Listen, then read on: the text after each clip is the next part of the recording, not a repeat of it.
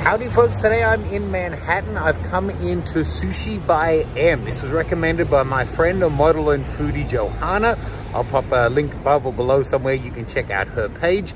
It's a 1 hour omakase with only 2 options, basically on the price and then a few add-ons. So it should be really fun. Tonight's my 40th birthday. Let's check it out. As you can see from the kind of food they're preparing, this is not a strictly traditional Japanese sushi bar. It's a very New York infused, modern, hip kind of a place.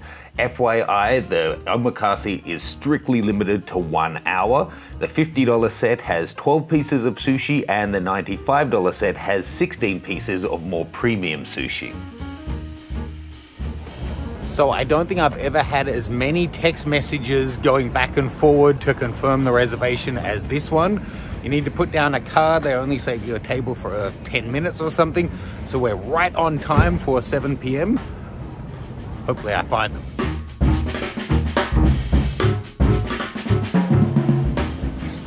I guess this is the downside of a fixed time omakase that's cheap by New York standards. You gotta wait in the cold for your seat to become open because the last table is still eating.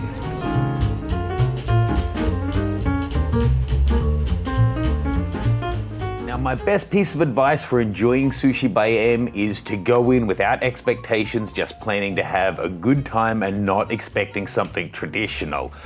The chefs are all Chinese, from what I could tell from the language they were speaking. The quality of the fish is good. The service and style is all very modern and not traditional, but this is a 1 hour omakase. So don't let the word omakase fool you into thinking it's going to be really traditional. You do not get uni covered in black truffles at a traditional sushi bar. I have to say, for the most part, the different foods really hit the mark and it was really delicious. As soon as I shook off the feeling that this is so not traditional, I really started to enjoy it. Now we had the $95 set. Let me run you through the different pieces you have there. This is in the order they're served, not necessarily the order you're seeing them.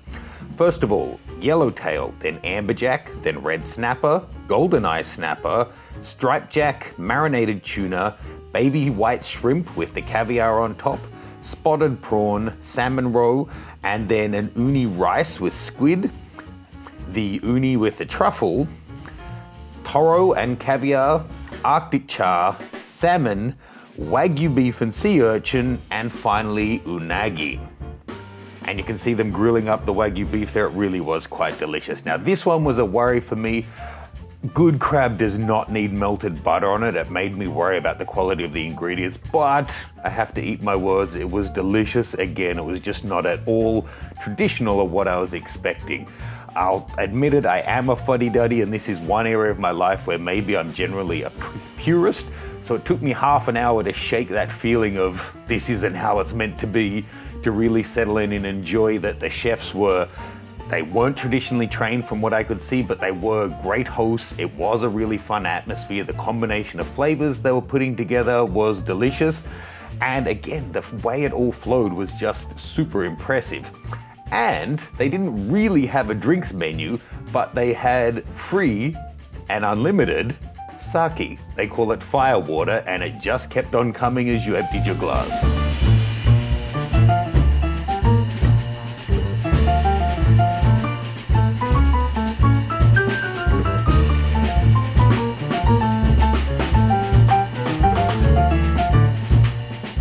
This was definitely a highlight, the fatty tuna with the fish eggs on top. Next up, a little spoon of, this is the wagyu beef with sea urchin. I believe this sea urchin was from Maine and it was huge. They were giving you kind of half a piece on each.